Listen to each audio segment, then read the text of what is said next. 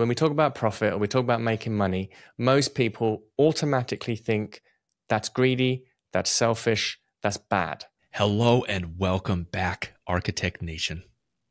I'm Enoch Sears, and this is the show where you'll discover tips, strategies, and secrets for running an architectural practice that lets you do your best work more often.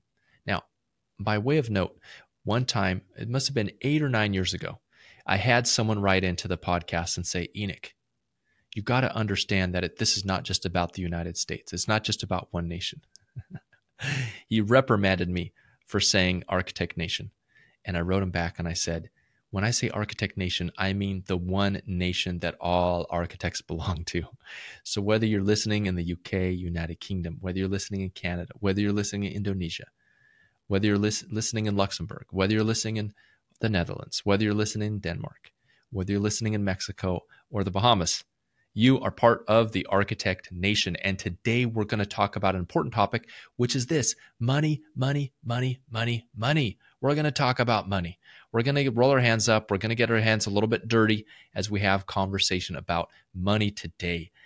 This episode is sponsored by Smart Practice, the world's leading step-by-step business training program that's helped more than 103 architecture firm owners structure their existing practice so the complexity of business doesn't get in the way of their architecture. Because you see, it's not your architecture or design skills that's holding you back. It's the complexity of running a business, managing projects and people, dealing with clients, contractors, and money. So if you're ready to simplify the running of your practice, go to businessofarchitecture.com/smart to discover the proven, simple, and easy to implement Smart Practice method for running a practice that doesn't get in the way of doing exceptional architecture. Hello, listeners. We hope you're enjoying our show. We love bringing you these insightful conversations, but we couldn't do it without the support of our amazing sponsors. If you're a business owner or know someone who would be an excellent fit for our audience, we'd love to hear from you. Partnering with us means your brand will reach over 40,000 engaged listeners each month. Interested in becoming a sponsor? Please send us an email at support@businessofarchitecture.com. Joining me today is Business of Architecture co-founder Rion Willard. Rion, welcome. Good to see you again, brother. Always a pleasure. I love these conversations, Enoch. Highlight of my week. As do I. As do I. So money, so the conversation today is about money, but it's not just about money. We're not going to talk about, money's in the US, it's green. A guy from Australia told me that, hey, our money in Australia, you can't tear it. It's made out of plastic. I'm like, that sounds pretty cool. But we're going to talk about the culture of money and conversations around money in architectural practices. And this is a conversation that came up in one of the Smart Practice calls today with the heroic firm owners who are part of the Smart Practice program, who are learning to embed all of these teachings into their practices so they can have more time, so they can have more fulfillment, so they can make a bigger impact, so they can go on vacation, so they can compensate their team members exceptionally well. So Rion, give us a little bit of background. What, you and I, we talked about discussing money today, and it had come up in some conversations. When we say the conversation about money in an architectural practice, what are we talking about? We're talking about how money is perceived in a practice. Okay, what do people feel about it? What do they think about it? How do they understand it? What are their emotional reactions to it? Because we're often talking to business owners and, we get down to business and we're focused on making more money. We're focused on profit. And an interesting conversation came up about the business owner talking about their own financial vision for the practice. They want to make more money. They want to make more money for themselves. They want to take home more salary. They want to take home more reward for the risk that they've been taken. And then they said, but I don't want to seem selfish. So I'm not sure how to share this with the rest of the team because it's all about me. And I want you guys to make me a lot of money. And I thought that was interesting because it was reflecting. That's how they actually felt about it. Okay. That they felt somewhere that they were somehow manipulating, exploiting, or that the team would feel that they were being manipulated and exploited to make, to line the pockets of the owner of the business. Okay. If we talk to a communist or a Marxist, when they talk about capitalism, they literally do not use the word leverage or scaling or, how they talk about workers. They use the word exploitation. Okay. I find this quite frustrating because it's nonsense, and it kind of just plays into a nonsensical victim mentality that's really unproductive and very, very unhelpful. But it does reflect a reality that many businesses are dealing with, is that there is an unhealthy mindset around money and finance in a practice. If we were to start talking about the project managers in an architecture practice, from my perspective, this should be called a profit manager. Okay. Ooh, I like it. And their main KPI is the profitability of the project. Okay. They've got to better keep these projects on time, on budget, and maintain the design caliber. Okay. What happens? They don't do any of that. And they might focus and maintain the client experience being a positive. And exactly, and maintain the client experience. Often what happens is they indulge themselves in design. They don't care for the profit. There's nothing to do with them. The practice owner only compounds all of this because they don't give any financial information to a project manager in the first place. So they haven't got a clue. What the hell are they doing? What are they managing? Ryan, is this a Trumpist doctrine? Are you trying to get us to all vote for Trump? Isn't that all he cares about is profit? Exactly. That's what we want. We want to see more of his golf courses built around the world. Yeah. Well, and I bring that up because I remember during the campaign, I think it was Hillary and Trump. Maybe it was Biden and Trump. I don't remember. But I think the Democrats, they ran a brilliant ad. I'm like, oh, that ad's good. They were denigrating Trump, right? And what the ad talked about, they found an architect who had been completely stiffed by Donald Trump. Yes. Do you remember that? Yeah, yeah. And I was incensed. I was like, damn it, I can't believe that money grubbing magnet is stealing the hard-earned effort of architects, right? So I bring that up. But here's the point, right? Hopefully that we can discuss and our listeners can hear, is that when we talk about being all about the money, we're not talking about not being all about client service. So what we stand for here at Business of Architecture is, of course, profit, but also exceptional client service. We're not, hopefully no one walks away from this podcast saying, I'm going to squeeze every last penny out of my consultants. I'm going to delay my invoices and I'm going to withhold payment on the last invoice because I just want all the money. Mm-hmm. It's such a basic idea.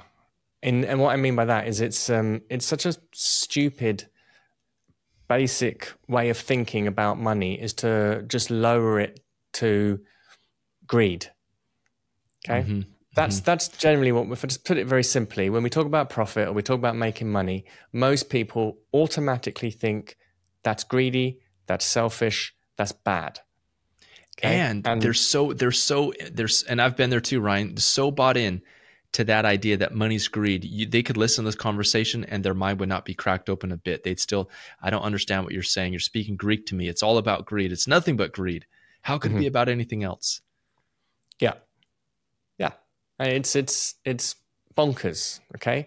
And this is the culture that exists in many practices. This is the culture that exists in the minds of many business owners who run architectural firms. And it's very problematic.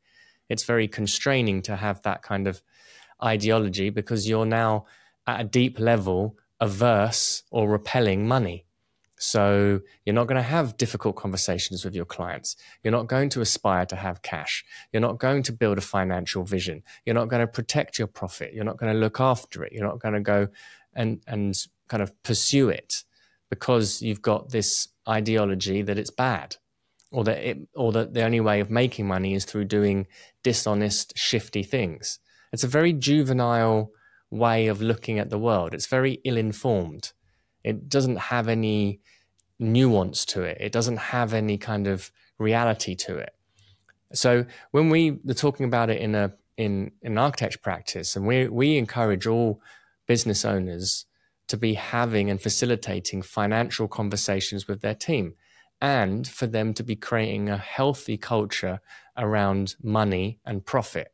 And what that means is that there's a wider conversation about money and what it can do and the power of money, and that it's a great facilitator, and that actually, in reality, you know, and I did a little survey earlier today, who finds, and to listeners now, who finds when they've got more money, they're more generous? You start taking people out for dinners. You start treating people. You start giving money away. You know, sometimes you give more money away to a charity or to the homeless or something like that. You start giving, okay? Ryan, I'm going to be the devil's advocate here. How do you explain the people who get greedier the more money they have? They were already greedy. Mm-hmm. Mm-hmm. They were already greedy. You know, we often talk about money just being a magnifier of who you already are. Mm-hmm. And you can be greedy and broke, and you can be greedy and rich. Mm-hmm. Yeah, yeah. Or broke and generous, and rich and generous. And if Absolutely. You're rich and generous, your ability to give is amplified so much more. You get to be more you. Yeah. Mm-hmm. You get to be more you. So this is kind of the conversation that needs to be happening in businesses, and businesses that have got a strong vision and a mission, and they're standing for something. Okay, great. Then money becomes a tool for whatever it is that you say you're standing for. Okay.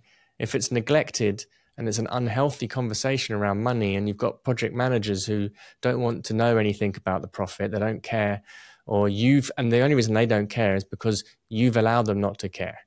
They're under your watch. You haven't created this environment where they're empowered to talk about money.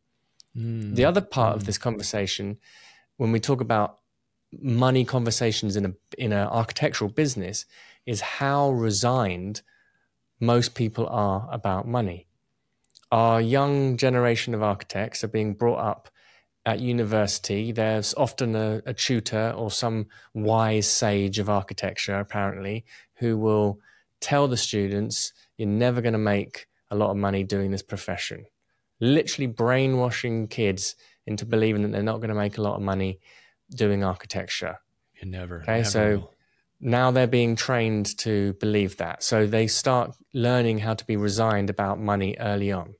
And someone gave that same script to the developers and clients too. I don't know where someone was passing around this movie script, but apparently a lot of people have been putting this script out there, Ryan. Yeah. It's wild.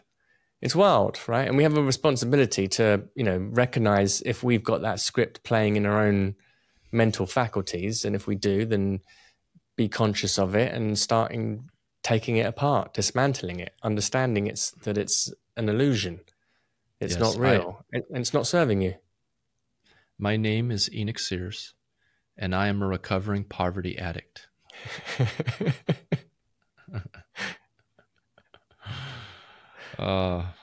Our listeners may not have heard my story. So literally when I got out of architecture school, I was so averse to money. I was so bought into the idea that the production of money and the whole capitalistic system was all built upon greed that I literally wanted to opt out of it. I'm like, the only way I can live in this world with conscience is to opt out of the system. And so in college, I lived in my car for a couple semesters. When we were first married, Carly and we lived on a sailboat because I didn't want to buy into the whole get a mortgage. And, I thought if I could just reduce my expenses. So I think I was talking with Carly the first year of our marriage, which would have been in 2003, we earned just over $11,000 for the year.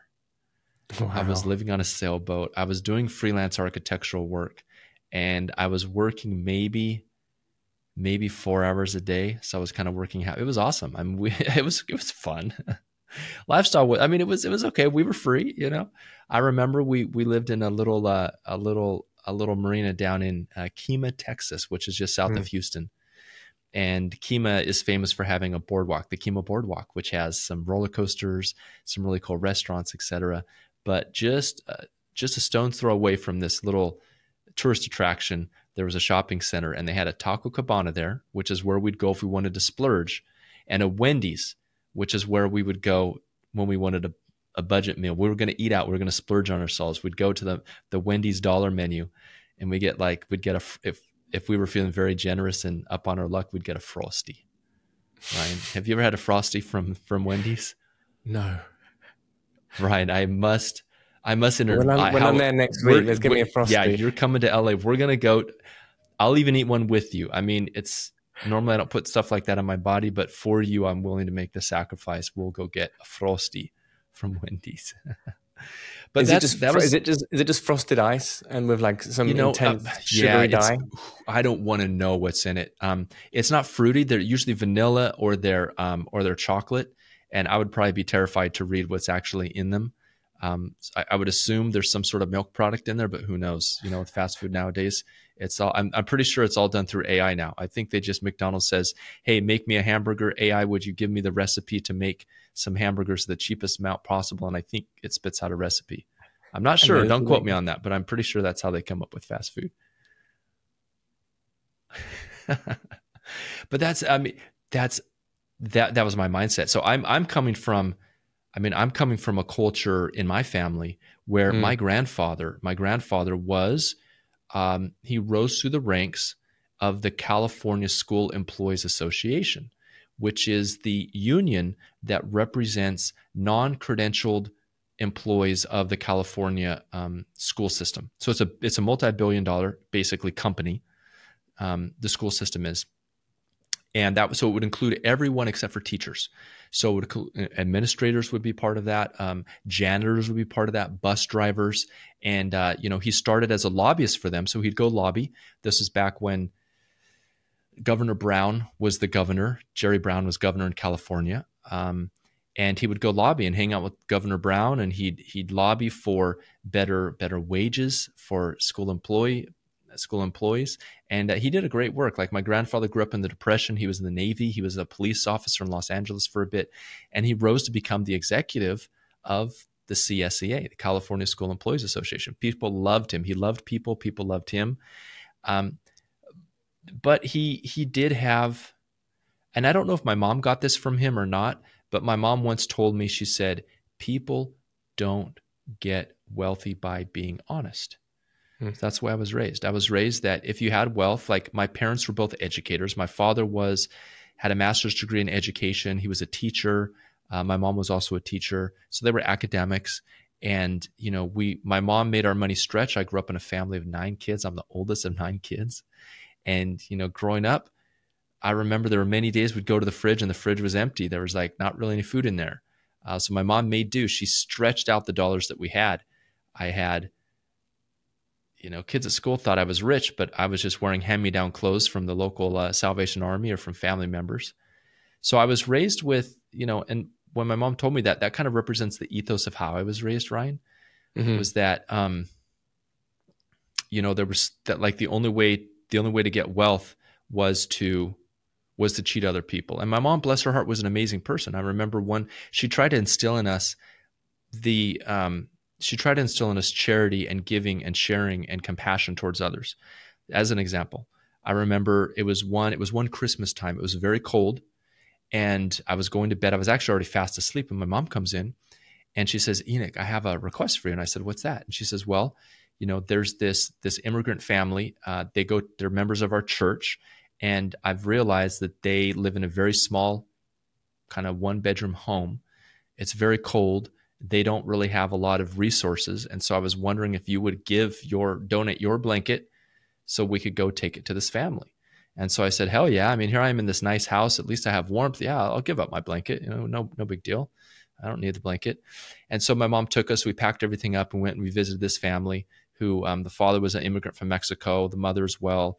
The kids were enrolled in school. And I just remember my heart being really touched when we did that, like being able to give something, even as a kid, like giving my own blanket so these other kids could experience warmth. And, so that impacted me. So, as I've shifted my mindset about money and understanding that wealth is important, I haven't lost that reminder of humanity, that we're all human beings here. And that being a human being is not about amassing wealth. It's not about, stacking gold bars in some bank account somewhere so we can be safe from the coming cataclysm, right? But it's about, sure, you want to be safe and sure, you want to make sure you're provided for. Just like, in an airplane, when the oxygen mask comes down, they always tell you put your own mask on first. So you need to get your mindset right. You need to get your finances right. When you're in a place of abundance and wealth, then you can help other people get into a place of abundance and wealth. And if there's, one of the things I was reminded of being down in Peru last week again, was that they need education. They need resources. They need sustainable practices. When I say they, I mean developing nations, places where there's not the kind of opportunity that I was grown up with here in the US. And so as people that are born into a first world nation, if you're listening and you're in a developed nation, the world's not going to require anything of you. Like, you don't have a responsibility to do this, but it's an opportunity for you to take up the responsibility of becoming a wealth generator and becoming someone that can contribute positively. And I believe that all of our listeners here in the podcast, probably with the exception of 2 or 3 people, fit into that category. So if you're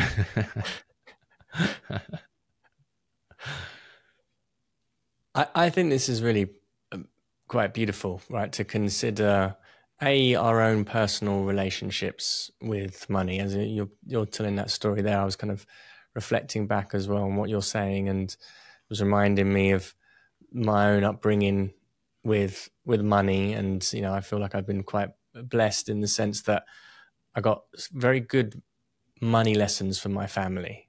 In ones that I've done well. I've seen my parents go from not having much to having a decent level of career and abundance and wealth, and to watch their retirement and them enjoying the kind of fruits that they created. And it's not extravagant and by any means, but it's they're 2 accountants. Do you know what I mean? So they were thinking about these things. Prudent. They're prudent. They're prudent and frugal, and there was but also there was always an aspiration for wealth.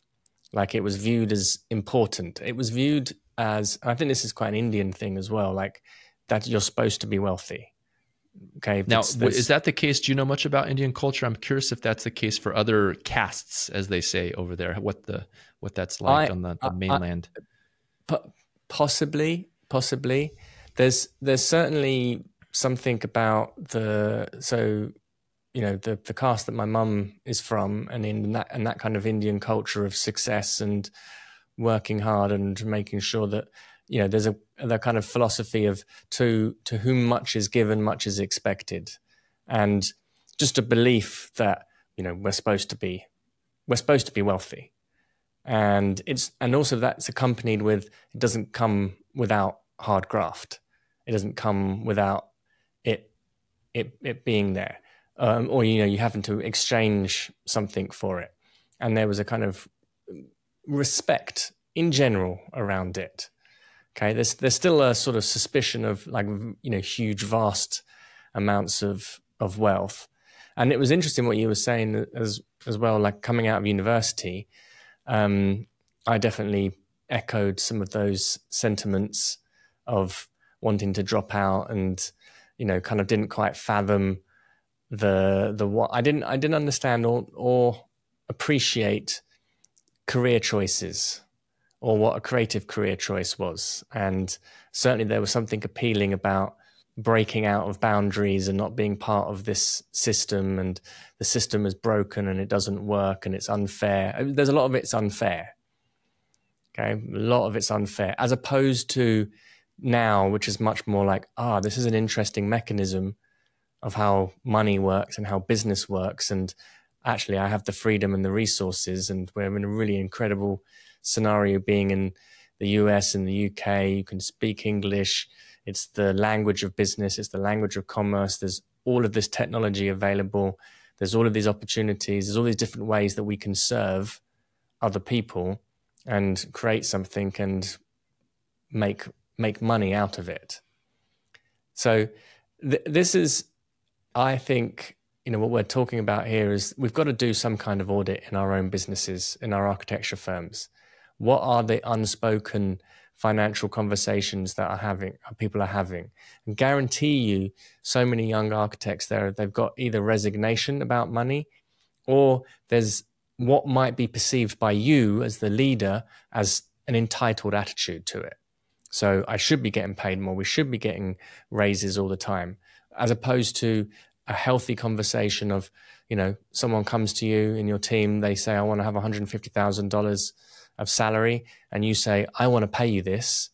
And here's what $150,000 salary is going to look like.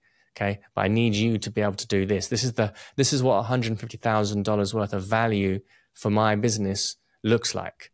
Okay. And if you can do these things and we can help you learn some of these skills, but these are the values, or the value exchange that needs to happen, then we can get you to that $150,000. Okay, great. It's the same thing that we do in our businesses with our clients, right?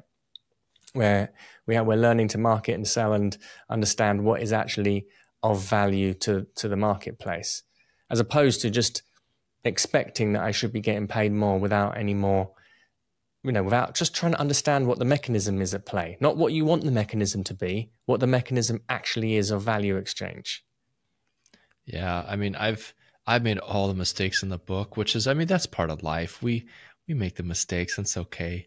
But I remember having a conversation with one of my employers, Rion, and I remember specifically saying that, like, telling him that, I requested a raise, and I was at the point where, experience-wise, like, I was due for a raise. There's no doubt about it.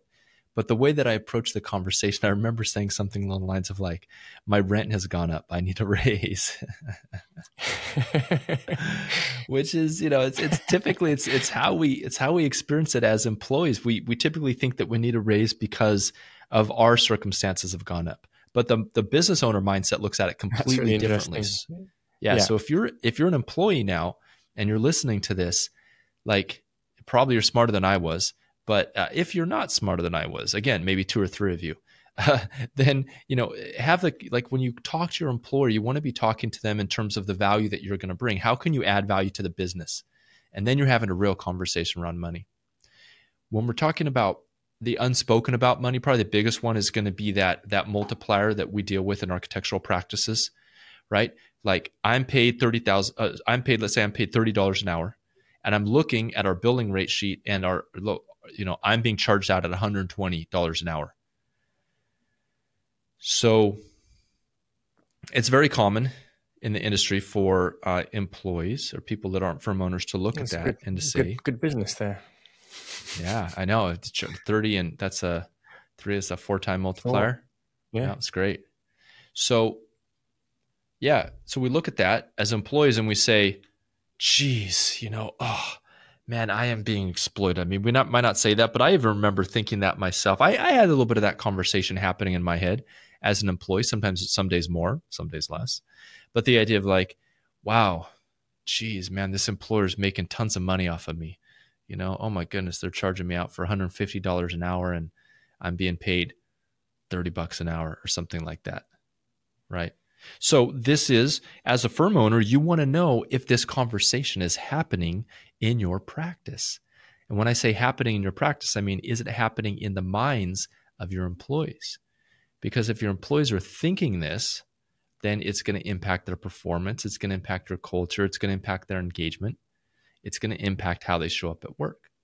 And so the first person you need to get right in the head about this idea of the multiplier is yourself. Like, you need to be convinced that you are due, you deserve a profit. If you're apologetic about your profit in any way, shape, or form, then that is going to rub off onto your employees as well. Yeah, because you're now creating something shifty about it. Yeah. You're trying to hide it. You don't want to. You're not comfortable with it. So you feel like you're doing something shifty. So the team now thinks that you're doing something shifty. The team is just going to reflect you. The team is just going to be reflecting of you.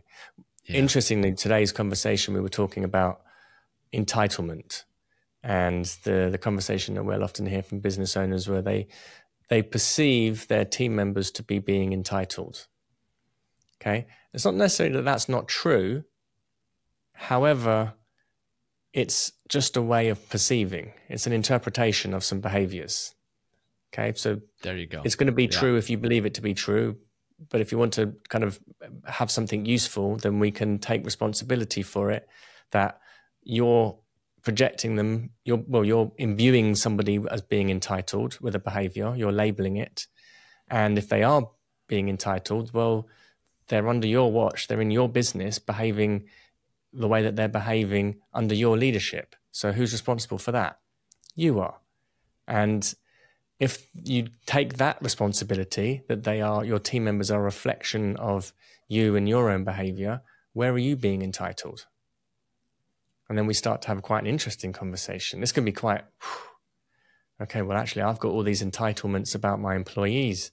They should be showing up at 8:30 and they should be wanting to stay till 10 p.m. They should love this business. They should dedicate everything. They shouldn't take time off. They should be working extra hours. They should be happy and enthusiastic all through the day. We have these kind of crazy entitled expectations of what we think our employees should be doing.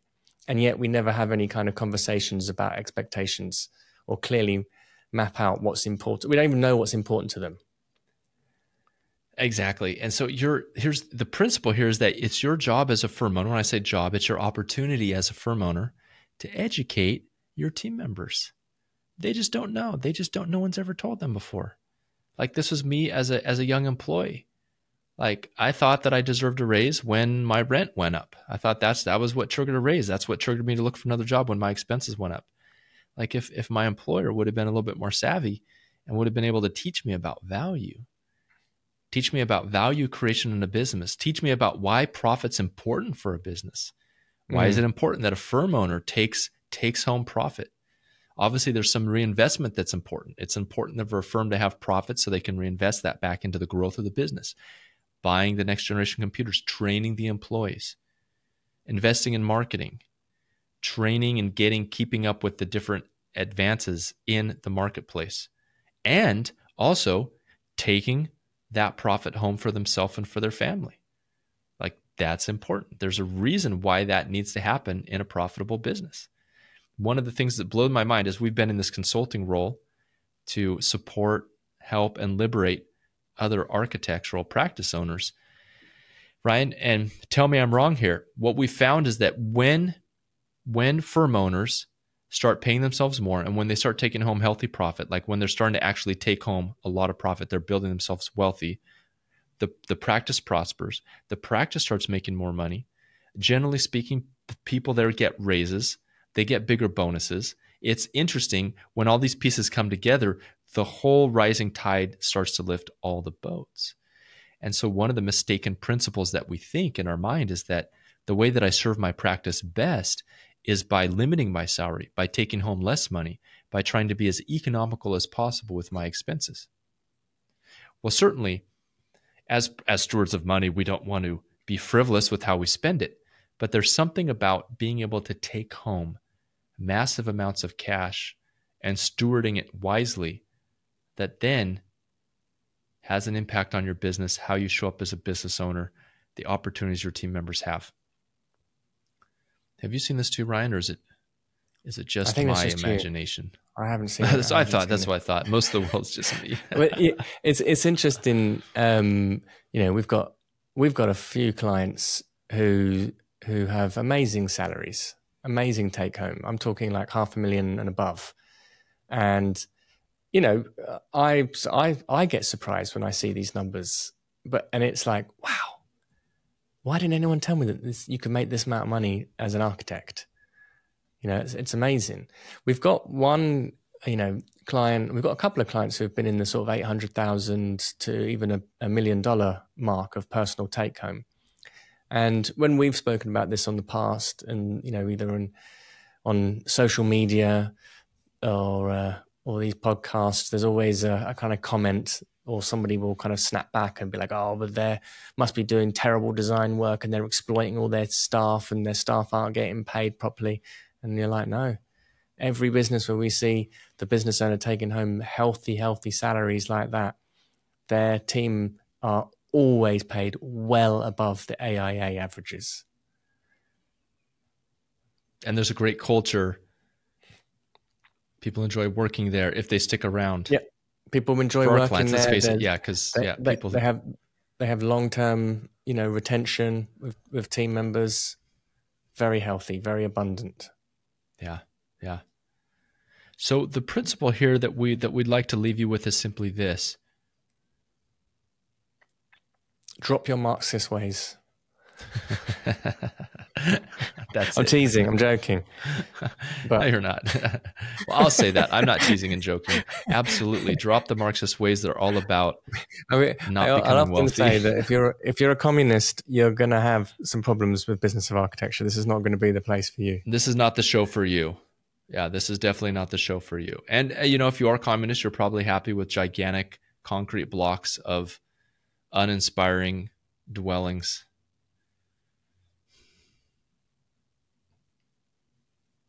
Yep. Okay. We're all about the money here. So yeah. So the invitation here for you as a capitalist pig is to first of all check your mindset. Like, where are you at with this conversation around money? Where are you at with the conversation around money yourself? Like, where are you entitled? Where are you in scarcity? Where do you think that the world owes you something? Where are you not looking at things in terms of a value equation? And as you begin to get your mind right, your business will begin to get its mind right. Your team members will begin to get their minds right. When I say right, I mean abundant, free architect, liberated architectural professional, empowered to do your best work and make your best impact. Yeah, absolutely. There is something very powerful about investing in mental hygiene around money, and it doesn't stop. It doesn't stop. Like whatever level you're at, like there's still. I mean, I still have loads of things. I surprise myself with like reactions I have to certain things that I might see financially sometimes, and I'm like, oh, why was I didn't think that was good, or my mind immediately went, oh, they must be doing something shifty. You're like, oh, and I catch myself and you're like, oh, why is that the assumption? Yeah. 100%, Ryan. It's deeply ingrained in our kind of modern day culture. Yeah. In the collective consciousness, as Carl Jung might say. Yeah. So, hey, look, our invitation to you, our faithful, amazing listeners out there on the front lines of architecture is simply this: join the conversation here. Come drop a note on the YouTube video that is around this episode. Send us emails. Give us feedback about this conversation for you. Like, our goal here is to lead a movement of wealth, consciousness, abundance, and prosperity for architectural professionals. We have to attack it one industry at a time, right? We're not speaking to lawyers. The lawyers are going to do their thing. We're not speaking to doctors. Doctors will do their things. We're not speaking to janitors. Janitors are going to do their thing. We're speaking to, this is a community of architects, design professionals, and interior designers. We accept you as part of the tribe as well.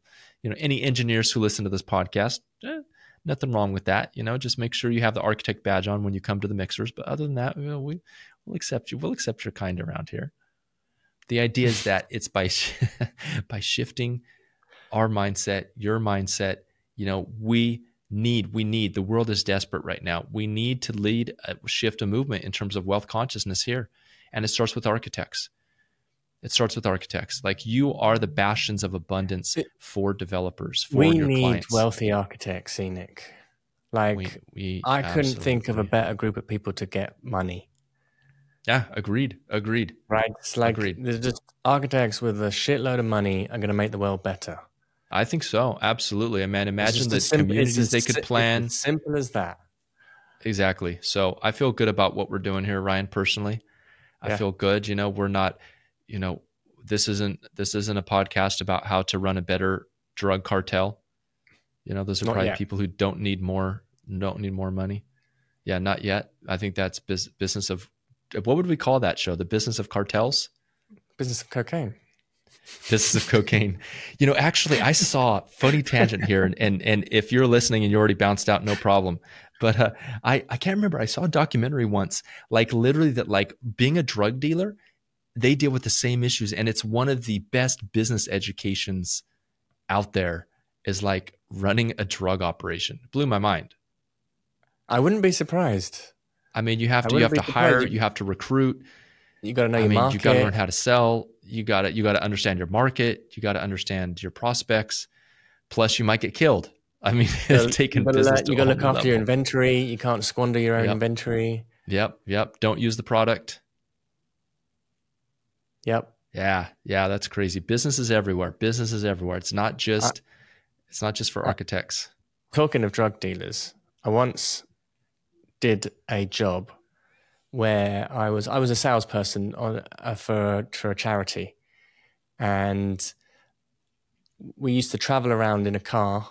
And at the weekend, this was in Australia, and we'd go to some random town in the middle of nowhere, and then we would be released into the streets the next day, and I'd be there with a clipboard, and you'd be doing whatever sales pitch you had to get people to sign up their credit card details to donate to whatever charity it was. And we used to have team leaders, and one time the team leader that I was with he was an ex junkie, and he'd cleaned up his life and turned himself around, but we ended up going back to his hometown. Okay.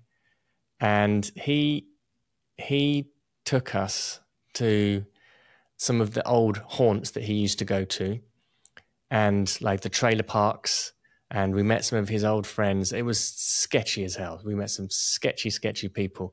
And he told us this wild story about how he used to deal drugs in nightclubs. And he used to go into the nightclub with flyers, and he used to dress as a gorilla.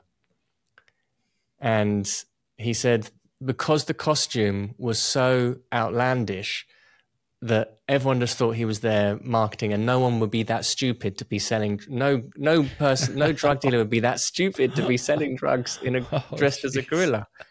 Oh man. And he said, did he have some sort of funny tagline, you know, like get your pot from the silverback or something, or what was this? Oh man. It was hilarious. And he said, yeah, he used to go and and the gorilla suit was really useful because he could store loads of drugs in it. And then he'd just go out dancing, and everyone was like, yay, it's the gorilla. And then there you go. Get hooked up from the gorilla. Yeah. You brought to mind another story. So I actually have a friend / colleague of mine that I ran into in one of the mentoring groups that I'm in. Legit, this guy was a drug dealer for the cartels. He grew up just south of the border, south of El Paso, Texas, and in Juarez, Ciudad Juarez. And dude, the stories he tells about the stuff he would do and drop-offs and pickups and the way the drug world works is crazy. But it was about business, but what he was telling me, what he's doing now is actually really inspirational. He is, his wife runs a mortgage company. He's in real estate, and he's launching a coaching program, helping convicts that have been involved in the drug trade get out and apply all the skills that they've learned in constructive ways and making tons of money. Super cool. This guy's got a heart of gold, and that's amazing. It's just people out there. Yeah. So, I mean, we joke about wealth consciousness, but it's happening everywhere. Well, there's I can't remember the name of the guy, but there was an Italian mobster who was like a head of a big Italian family, and I think it was in New York, who he's now in his 70s, and he's done jail time, and he's now doing lots of public talks and tours, and he's talking about the kind of mechanics of the mob and how it works. He's really interesting because he's kind of illustrating there's business principles there, just not the same kind of ethics that we would advise everyone to be. Yeah. Is that the guy? Is that the Grimm? Is that the guy? That guy's there's a Russian mobster. There's a Russian mobster that puts out lots of really cool content. It's called the Grimm. It's like some sort of coaching organization. Anyways, he's entertaining to watch. He's got like silver teeth and stuff. So clearly you can make money doing sketchy things, and you can make a lot of money doing very noble things. That's right. Absolutely. And that's our invitation to you. So that's what Smart Practice is about. Smart Practice is about empowering the generation of conscious individuals who are going to use their money consciously, who are going to create abundance in a time when the world needs it now more than ever. And that's a wrap. Oh yeah, one more thing. If you haven't already, head on over to iTunes and leave a review. We'd love to read your name out here on the show. This episode is sponsored by Smart Practice. the world's leading step-by-step business training program that's helped more than 103 architecture firm owners structure their existing practice so the complexity of business doesn't get in the way of their architecture. Because you see, it's not your architecture or design skills that's holding you back. It's the complexity of running a business, managing projects and people, dealing with clients, contractors, and money. So if you're ready to simplify the running of your practice, go to businessofarchitecture.com/smart to discover the proven, simple, and easy to implement smart practice method for running a practice that doesn't get in the way of doing exceptional architecture. Hello, listeners. We hope you're enjoying our show. We love bringing you these insightful conversations, but we couldn't do it without the support of our amazing sponsors. If you're a business owner or know someone who would be an excellent fit for our audience, we'd love to hear from you. Partnering with us means your brand will reach over 40,000 engaged listeners each month. Interested in becoming a sponsor?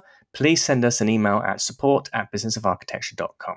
The views expressed on the show by my guests do not represent those of the host, and I make no representation, promise, guarantee, pledge, warranty, contract, bond, or commitment except to help you conquer the world.